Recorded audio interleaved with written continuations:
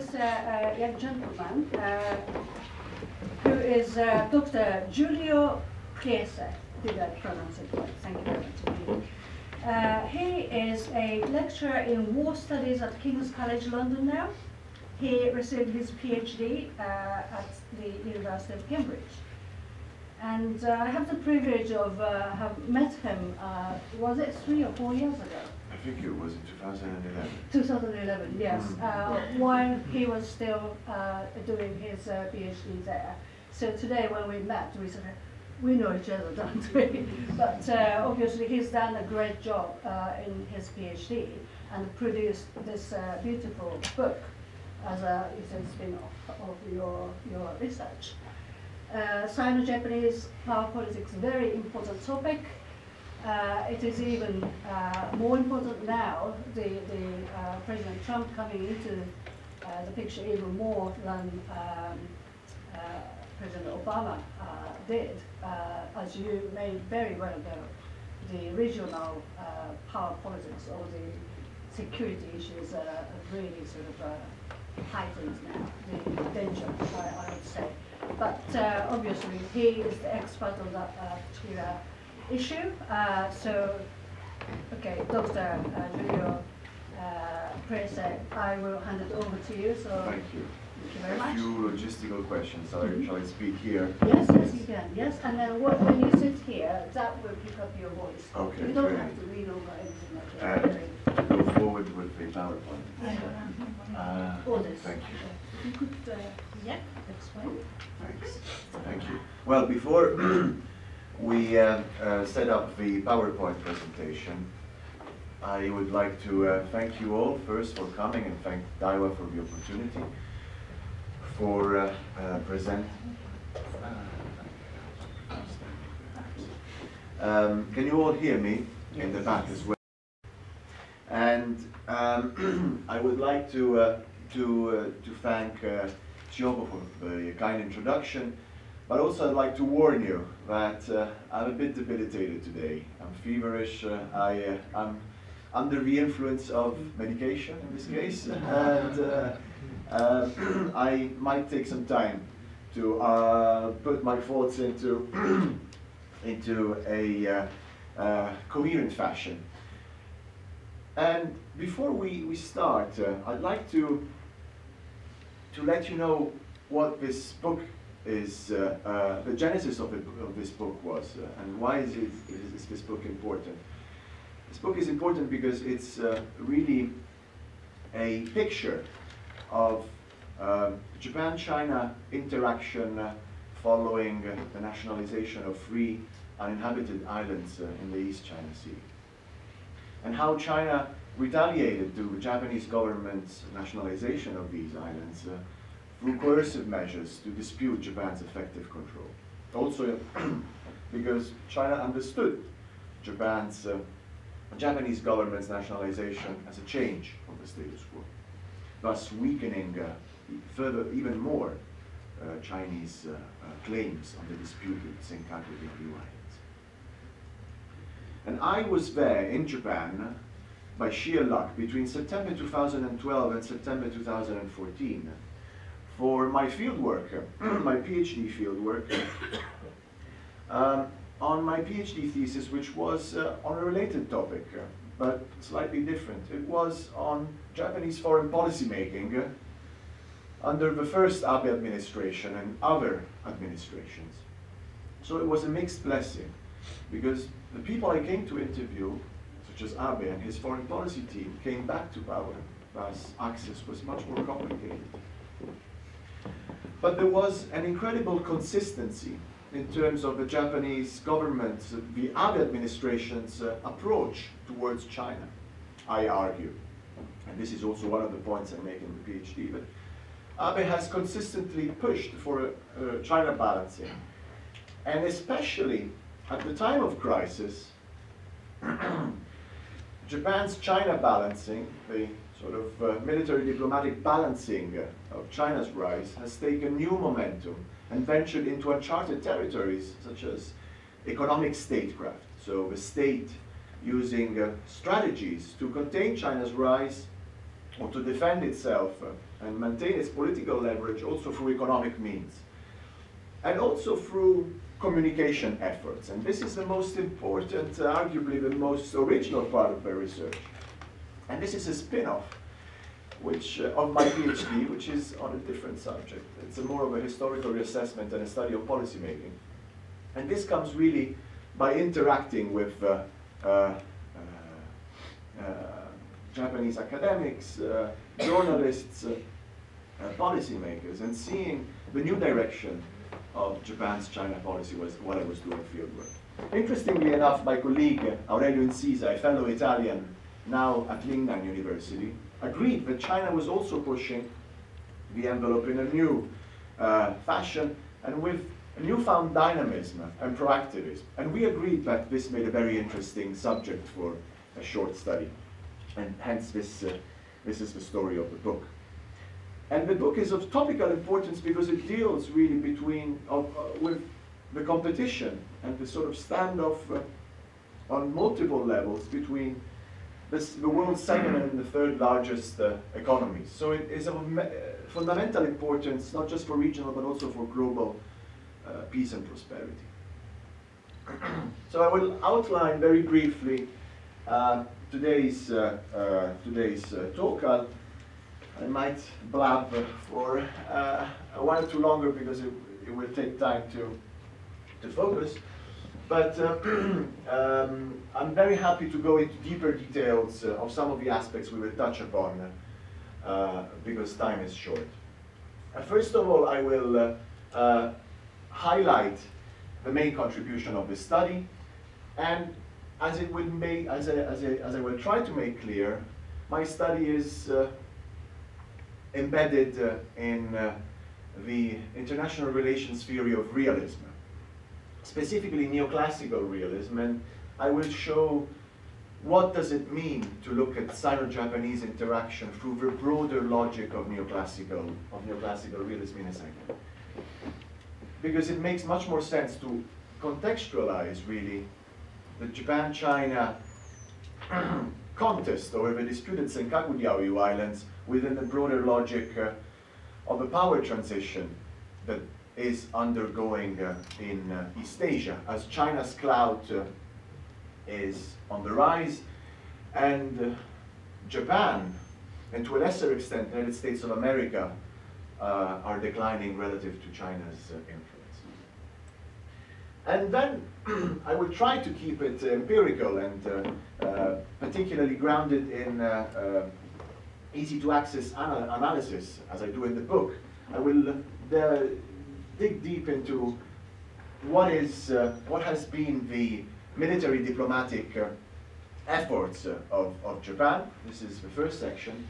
In the second section, I highlight the realist logic behind Japan and China's efforts at the economic level, and this is fascinating because economic initiatives have been advanced with not just political aims in mind, but also geopolitical aims.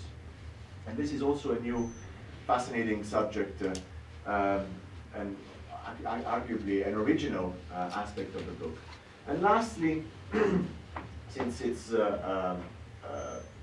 the most novel aspect of Sino-Japanese interaction, I will dig deeper into a sort of communication standoff between these two proud powers. And before I move further, I argue that Japan and China have been embroiled into a propaganda race, where both states have competed for the hearts and minds of both domestic and international audiences to showcase resolve and to show how righteous their stances on the disputed islands were, and conversely to denounce the counterpart. So the logic is inherently zero-sum. But before we go further, I'd like to have a word on the use of the word propaganda. Propaganda comes actually from Rome, where I come from, to the extent that there is a propaganda street in Rome, right next to the Spanish Steps. Because the Congregation for the evangelization of peoples, I need to get the English right, was established by the Catholic Church in 1622 to make sure that Protestantism didn't move any further, and that the new territories in the Americas and Asia would actually be converted, the people of these lands would be converted to Catholicism. This is the headquarters of the congregation, which is right next to the Spanish Steps, and it's a beautiful big building designed by Bernini. And in Italy, in Italian, the word actually has a relatively neutral stance, a relatively neutral nuance. It doesn't necessarily have a critical definition as it does in the common usage of English. And thus, in my book and in this presentation, what I define as propaganda is really just a purposeful use, systematic form of purposeful persuasion that attempts to influence emotions, attitudes, and actions on information and messages that may or may not be truthful. So my definition is quite clinical, and it borders really with what academics would define strategic communications nowadays. Which is, as I understand, a British understatement for propaganda. but perhaps this is my cynical Italian mind speaking. And so, propaganda has, in this particular definition, betrays the active role of a specific agent that makes purposeful use of information and messages for its own aims. And in this case, I claim that propaganda has been used actively by states to shape the narratives of their own state identity vis-à-vis the counterpart. And so my claim is really against, if you want, the standard area studies approach to international relations, which looks at a bottom-up approach, where China or Japan scholars would look at discourses that are found in textbooks, museums, the media, to try and draw the contours and the borders of Japanese or Chinese identity vis-à-vis the counterpart. And so history here figures prominently. The scars of history in China are so prominent that the never forget national humiliation becomes embedded in the Chinese national psyche.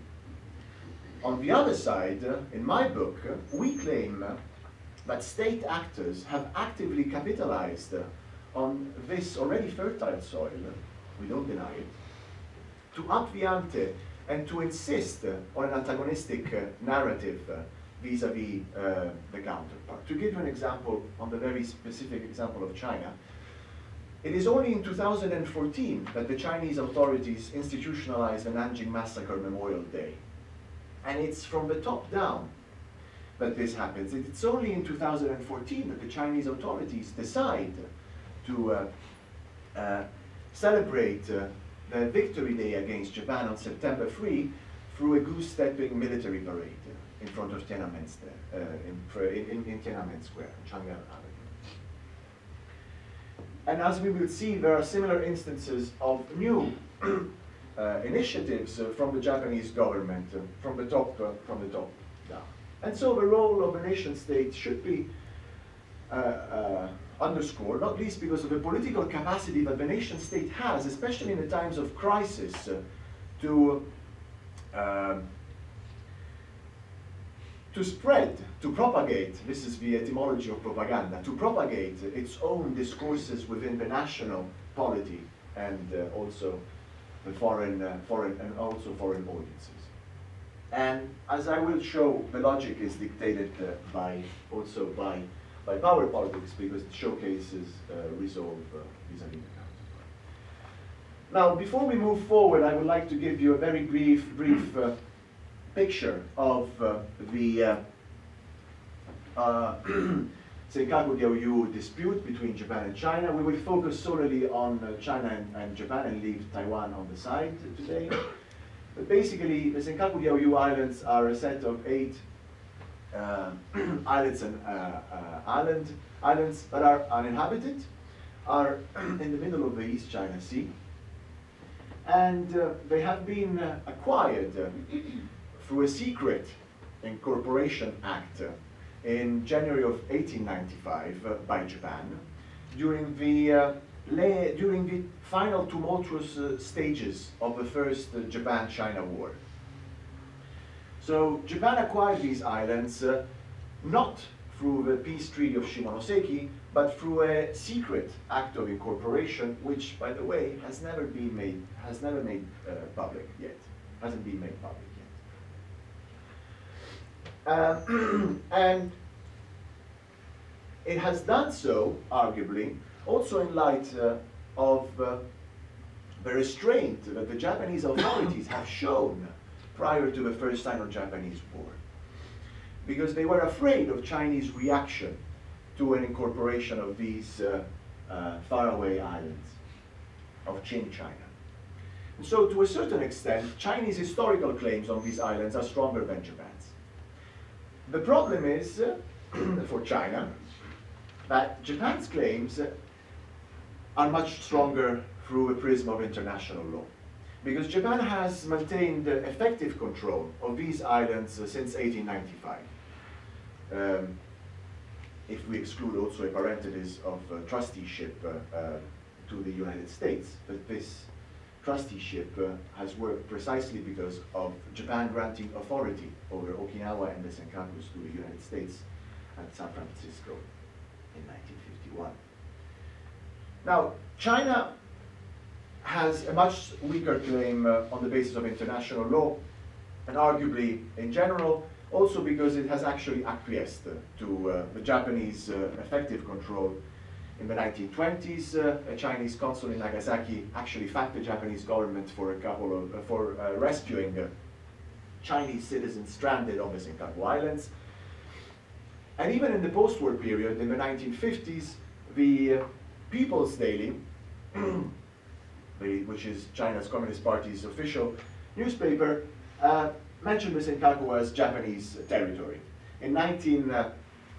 Until 1970, Chinese textbooks also recognized the Senkaku as Japanese, Chinese textbooks and geographical maps. And so it's only when a United Nations agency finds the high possibility of rich oil and gas resources that China and Taiwan start to dispute Japanese sovereignty over this set of faraway islands in the East China Sea. But Japan has maintained effective control, and it has also agreed with China to shelve the dispute in the face of the need to normalize relations in 1972. But this agreement between the Japanese and Chinese governments to shelve the issue for future generations to solve it has came into contestation in the 1990s, but especially in the 2000s, as China has tried to dispute Japanese effective control. As early as 2008, a Chinese People Liberation Army ship transited in the Senkaku Diaoyu territorial waters for 9 hours for the first time to dispute Japanese sovereignty there. What is interesting is that in 2010, the arrest of an intoxicated Chinese fisherman responsible for venturing in disputed waters, which were under control of the Japanese, would respond to Japanese Coast Guard ships by ramming them twice, and the Japanese Coast Guard ships then would arrest the fishermen and would eventually take them into custody for future prosecution. Interestingly enough, and this is the prequel to our story today, Chinese authorities back then showcased active resolve, not just through diplomatic countermeasures that implied cancelling meetings and whatnot, but also economic countermeasures, economic retaliation. And this is where the Japanese government, specifically Abe, that wasn't in power yet, learns about Chinese stakes, economic stakes for political gains. So many scholars agree that China embargoed the exports of rare earth materials that were very much needed for Japanese manufacturing companies, and also arrested some Japanese citizens that were allegedly taking pictures of restricted access in China. What is interesting is that the Japanese government, under the well-intentioned DPJ, Democratic Party of Japan administration, backed down. They backed off, and arguably this reinforced Chinese authorities' appreciation of their leverage vis-à-vis Japan. And this leads us to the story of 2012. These lines are the incursions of Chinese ships, respectively, in the contiguous zones and the territorial waters of the Senkaku Diaoyu Islands.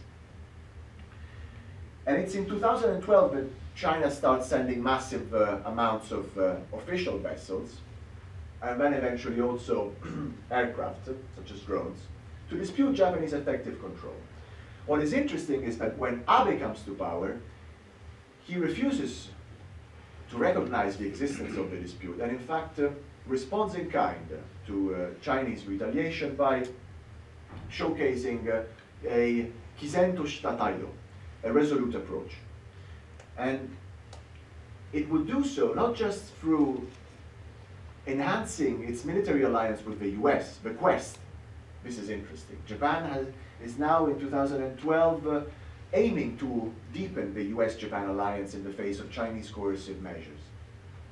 But it would also try to enlarge its security partnerships, but also venture into the uncharted waters of economic statecraft and communication firepower, boosting its communication firepower. Now, why is it that China has pursued a much more assertive, some would say aggressive, stance vis-à-vis Japan?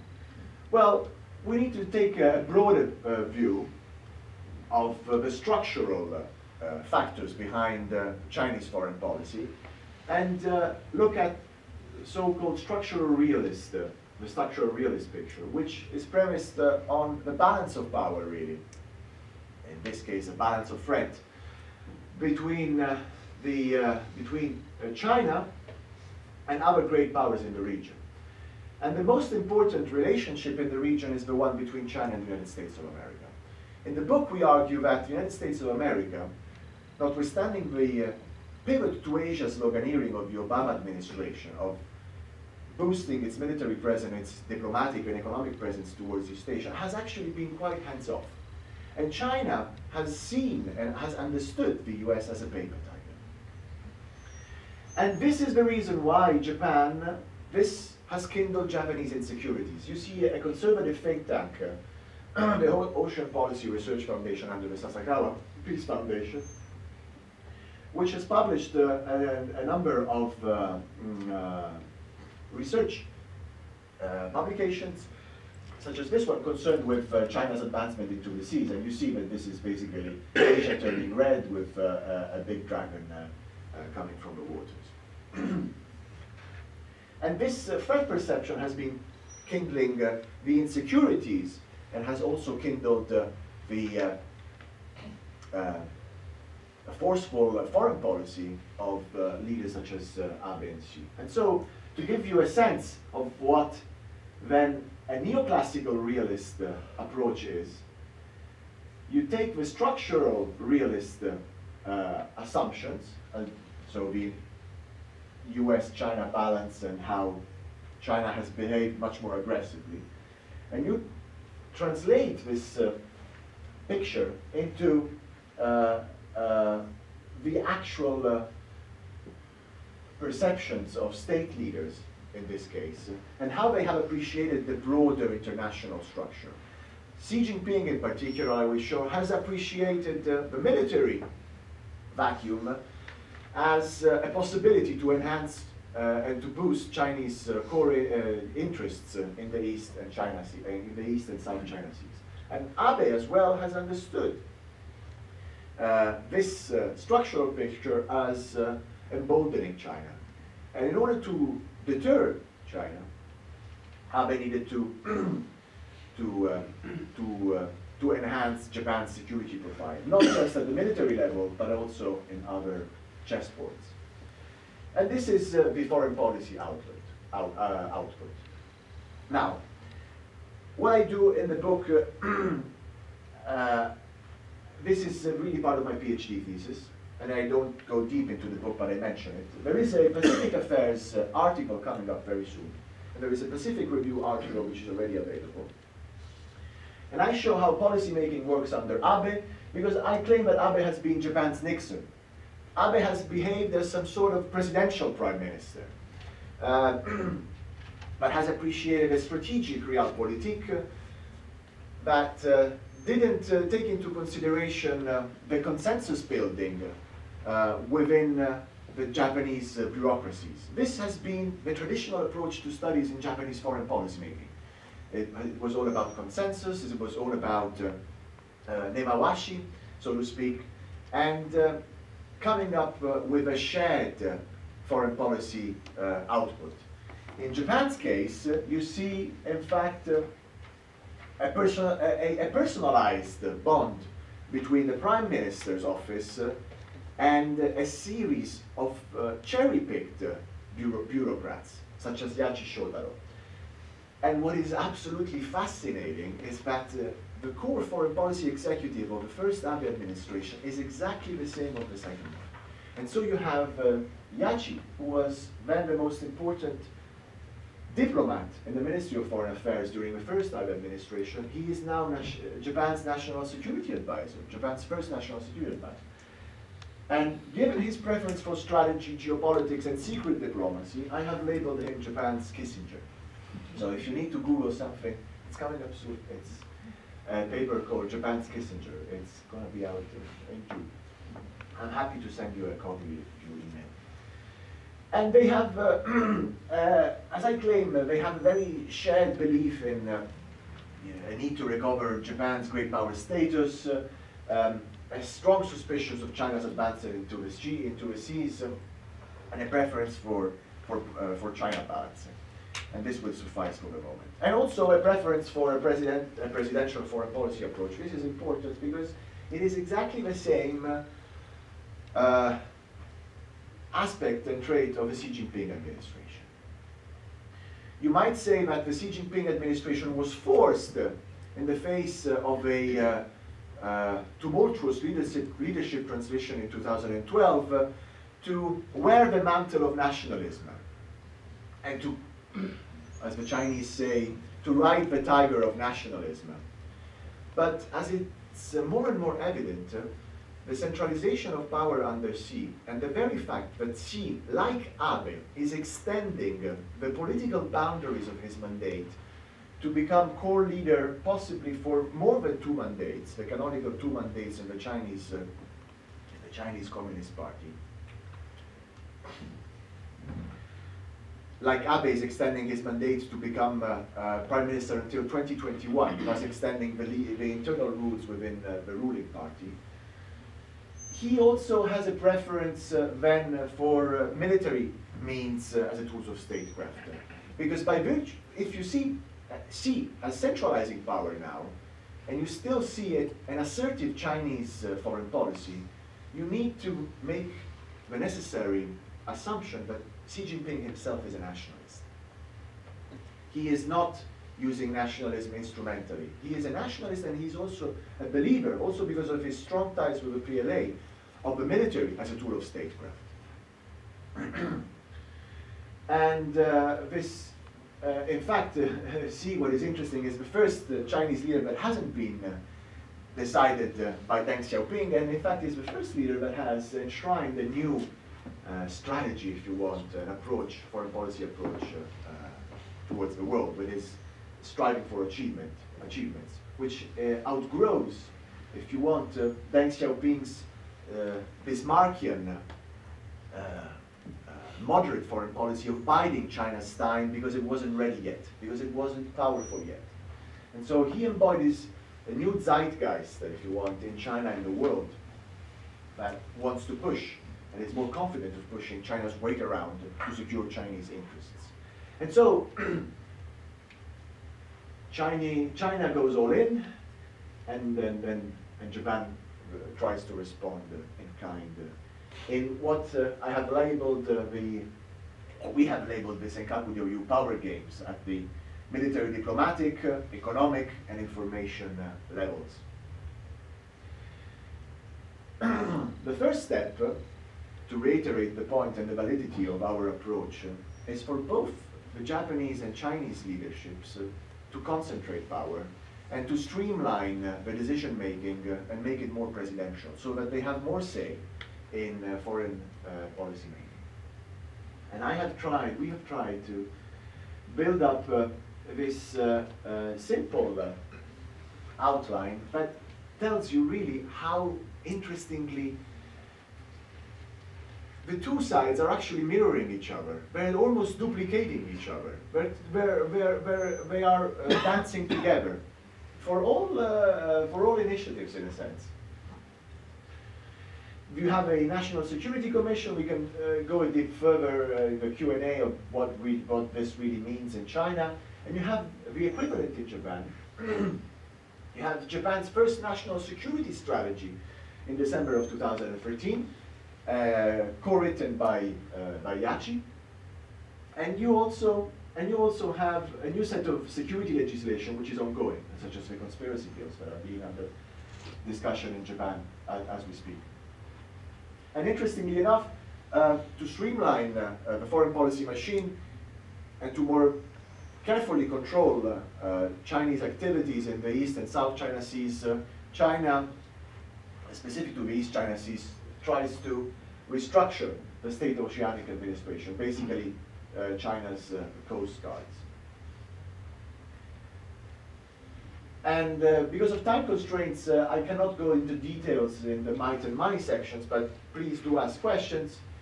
What we see as gaining much more momentum in China is balancing of the internal kind, that is China that enhances its military capabilities, not just in terms of military spending devoted to the People Liberations Army budget and procurement, but especially in terms of militarizing its constabulary forces. Basically, the Coast Guard ships, the police forces in the East China Sea are now actively used for contesting Japanese effective control. And what is interesting is that China is now making use of former PLA ships. The Coast Guard ships' tonnage is absolutely stunning now, if you see. They have increased enormously. And you also have, since the end of 2015, a new development. That is that they have, some of these new ships don't have water cannons anymore. They have fire guns. So this is a very scary development, because it's true, but we're still lucky that the contestation in the East China Sea does not involve the military side of both China and Japan, but we have the opposite process of a militarization of the police forces. And Japan is responding in kind, not least because Japan's Coast Guard ships' budget can actually be increased without taking into consideration the much vaunted ceiling that Japan has of 1% to GDP. It's an informal rule in Japanese politics that Japan's military budget cannot go further 1% to GDP. That doesn't touch at all the budget for its Japanese Coast Guards. On the Japanese side, so apart from a constabulary arms race, you could say, you have an approach that looks especially at deterrence from the alliance side, from from what we call external balancing, that is, balancing through deepening Japanese partnerships and alliance with the United States of America. And you see a remarkable consistency with the Abe administration. In the first, you have the Arc of Freedom and Prosperity, which is basically relabeled as the Asian Democratic Security Diamond in 2012. This was crafted by Yachi and his foreign policy team in both instances, and now goes by the name of Foreign Policy that takes a panoramic perspective of the world. But basically it is, as you can visually see, it is aiming at curbing China's rise by building a series of strategic partnerships, especially with India, Australia, and the United States, but also by, as we will see, enhance Japan's economic presence in Southeast Asia and beyond. The most important aspect for this section has been the new guidelines in 2015 between the US and Japan, where Japan finally convinced the Barack Obama administration to deepen the US-Japan alliance to also cover the gray zone scenarios. And also, in 2014, President Obama finally makes a statement to the effect that the Senkaku Diaoyu Islands fall into the US-Japan alliance. What is interesting here is that the United States of America is more hands-off than you would expect. Japan has a much more China balancing approach than the United States of America. So you would expect the US as being particularly forceful and willing to push for a confrontational policy vis-à-vis China. I argue that specific to the East China Sea, Japan is actually, if you want to use a colorful expression, the tail that aims to wag the dog. And it does so at the military level, and it does so also, as you can see, at the TPP level. Japan is much more interested in pushing for geoeconomic initiatives than, for instance, this administration. And of course, the implicit aim is China. Now, why is this important? Well, the logic here, I'll try to make it very short, is very straightforward. Economic might translates into political leverage. And China, by virtue of being the most important economic actor in East Asia, will develop further and further economic asymmetries vis-à-vis its neighbors and translate those economic asymmetries as political leverage. You are seeing this already in China's relations vis-à-vis South Korea, as China pushes its economic weight around to convince South Korea of not deploying a missile defense system in its soil. And so China would retaliate by curbing Chinese tourism to South Korea, by curbing Korean pop, K-pop concerts in China, or the business of specific Korean enterprises such as Lotte are now, by chance, going extensive scrutiny by Chinese authorities. The same has applied to the standoff between China and the Philippines in the Scarborough Shoal, where China has embargoed the imports of bananas from the Philippines. And interestingly enough, you see really Chinese economic leverage playing also as far away as Europe, where European countries, and I've been told so by European diplomats, some European countries have been very cautious in pushing for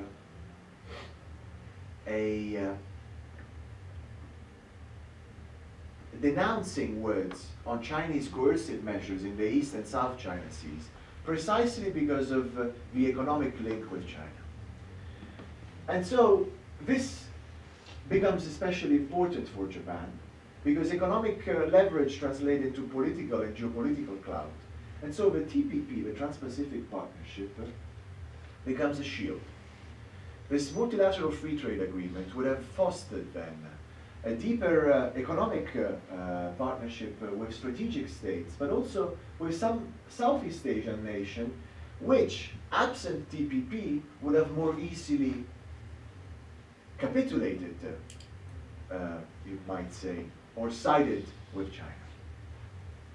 And the same logic applies to Chinese geoeconomic initiatives.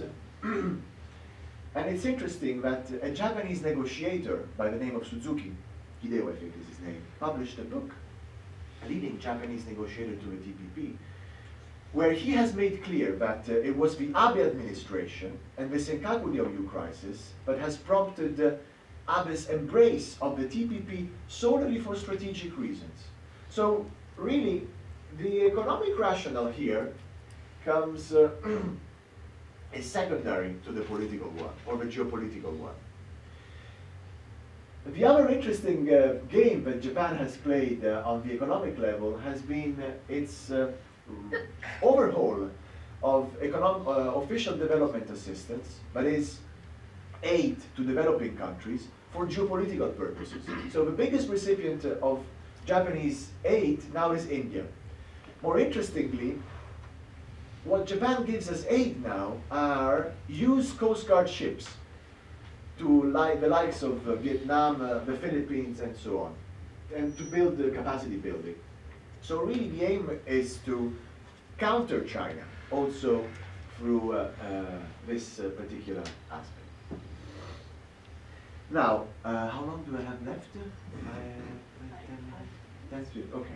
So now you might say that this is the most colorful section, the most interesting section. I'm happy to take questions on the other two sections. But I try to, as you see, advance the same narrative throughout this presentation. It's realism with a counterpart in mind, power politics, political aims, strategy. But apart from that, you really have government actors, such as the Japanese Prime Minister's office, or the Chinese leadership, being in control of these initiatives. And the same applies to the information, you might say, offensive of both the Chinese and Japanese governments. Now, there are basically two mirroring narratives on the Japanese and Chinese side. Basically, the first 2 points are exactly the same and mirror-like, where Japan or China is painted as a peaceful country that is being confronted by an aggressive counterpart. And the aggressive counterpart is not challenging just Japan or China's claims, but it's also challenging the international status quo. So to give you an example, Japan has advanced, the Japanese government under the Abe administration, in both administrations, for the first time under the first Abe administration, has pushed for this narrative of Japan as a beacon of democratic values and universal values, and more recently of the international rule of law, which is being confronted by a country that is disputing this very international rules of the game. And the same applies to China. China has claimed that it is now being confronted, and for the first time only in recent years, by a Japan that is denying the results of the world anti-fascist war of World War II. So basically they're saying exactly the same thing. Japan is claiming to act as a defender of the liberal order, and China as well. The third narrative is a bit different. China claims that it's being confronted by a historical revisionist Japan, and Japan claims that it's being confronted by an unlawful autocratic China. Now, the interesting thing about Chinese narratives, strategic narratives, and this is the reason why I say strategic, is that they're being used not just domestically, but also for geopolitical aims internationally. And Chinese authors have been explicit of the need to drive a wedge between the US and Japan by using the history card. And so by painting Japan as a historical revisionist power, you drive a wedge between the US that has fought with China in World War II and seemingly unrepentant Japan, but also you try to cement relations with South Korea. And this has been the case for 2 years, at least, between Xi Jinping and Park Geun-hye. Actually, 3 years. Well, interesting thing about the Japanese case is that you get a simplification of the message also in Japan's case. Because China has actually been very careful in not going contravening the international rule of law specific to the East China Sea. And there are instances where Chinese actions that do not contravene international law have gained publicity by Japan. The Japanese government has pushed for these denunciations. And of course, the most notable antagonistic narrative is the Voldemort one that has been played in London. So I won't go further into this. You might know how the two ambassadors skirmished in Newsnight, as well as editorializing in early 2014. Now, this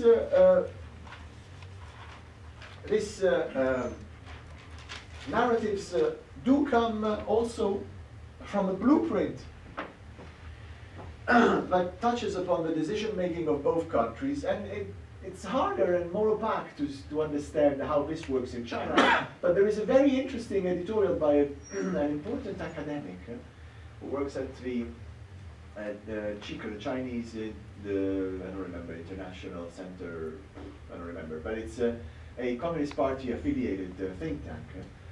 And all of what I have talked about today, including geoeconomic statecraft, is actually enshrined into this very short commentary, including the political use of information for political gains.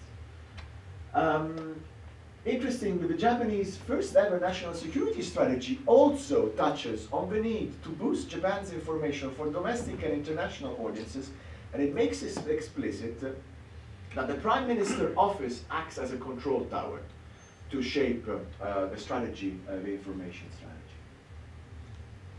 Specific to Japan, because it's my focus, what is fascinating and points at the active role of the state in shaping these discourses is that the publicity accorded to the Senkaku dispute gains new momentum under the Abe administration.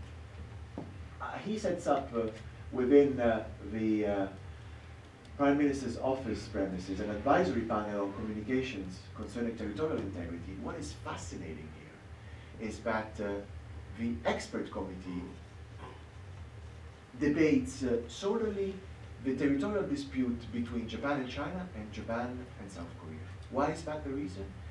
Because Japan wants to make a compromise with Russia on the Northern Islands.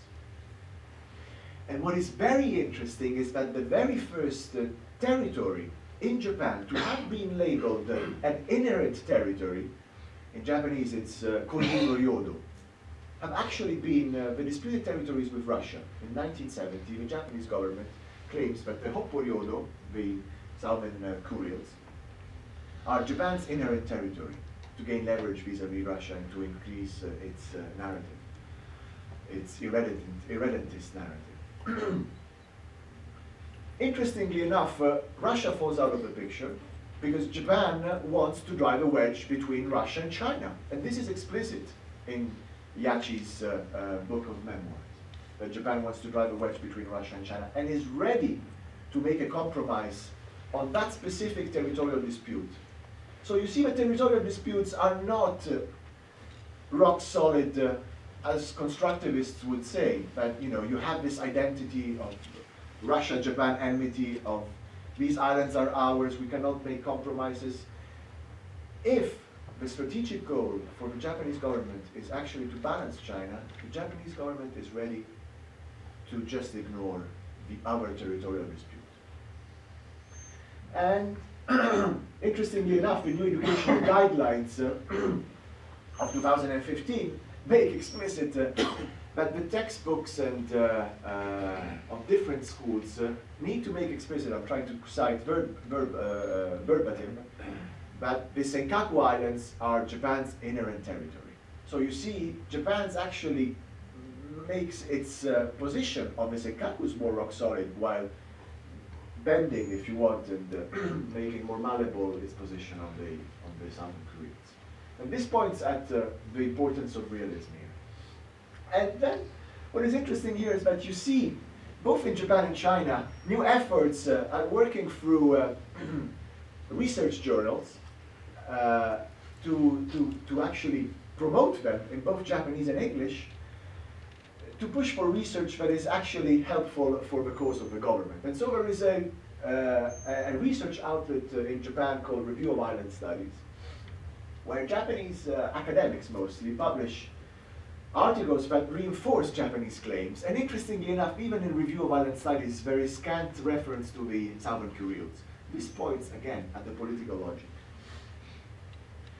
And by the way, I cite an interview of an editor at a translation company, a major one, that makes clear that the Prime Minister's office has pushed for translations of this journal into English. The same applies to China. Now, the other interesting thing about the reason why Japan reinforces its narrative, antagonistic narrative, is another realist reason, and that is to legitimize the highly contested security bills. Here you see Japan's pacifist Article 9 breaking Abe's attempts at revising the constitution with all sorts of protests. And here you see a Chinese dissident living in Japan, a very famous one. He draws cartoons for Newsweek Japan, enshrining very carefully and very brilliantly what I claim is the other logic of Japanese government publicity of Chinese actions and its antagonistic narratives. And that is the need to legitimize the highly contested security bills. And so these protesters don't see the broader picture, that is Godzilla hiding behind the clouds, that is China and Kim Jong-un. And then, of course, the other aspect is the international one. We can go further into details here. What is interesting here is to see that there has been booming expenses on both sides. You also see, and we show, the mobilization of Chinese communities in the UK, in Australia, through the efforts of local authorities, the embassy, in all likelihood, although it's very hard to see the government's hand here. And then you see also cultural diplomacy initiatives such as China's participation in the London Book Fair with displays of documents of the Diaoyu Islands. Interestingly enough, Japan, acting on the very insecurity of Chinese efforts at the information level, has boosted, really with the Abe administration, its budget by 300%, and it was already considerable. It has set up new office within the Ministry of Foreign Affairs, and it's going to start at Japan House. Interestingly enough, this was started in 2014 with no clear plan. It was a rushed up initiative. And my argument is that it was rushed up precisely because of the information scramble, if you want, between Japan and China. And what is more interesting is that you see an information scramble happening also in South Korea, where recently, only 2 years ago, laws have been passed to push for public diplomacy and information dissemination. And this actually affects also us vis-a-vis Russia, if you want, in a different kind of context.